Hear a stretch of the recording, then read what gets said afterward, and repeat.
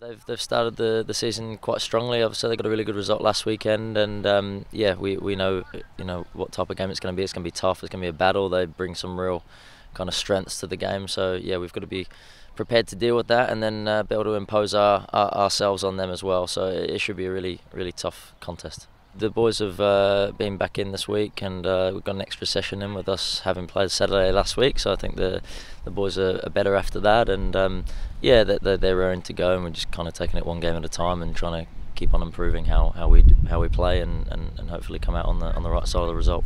I think it's going to be a really good game. It's obviously a local derby, so we're just looking forward to building on the last two positive results we've done and the hard work we're doing in training.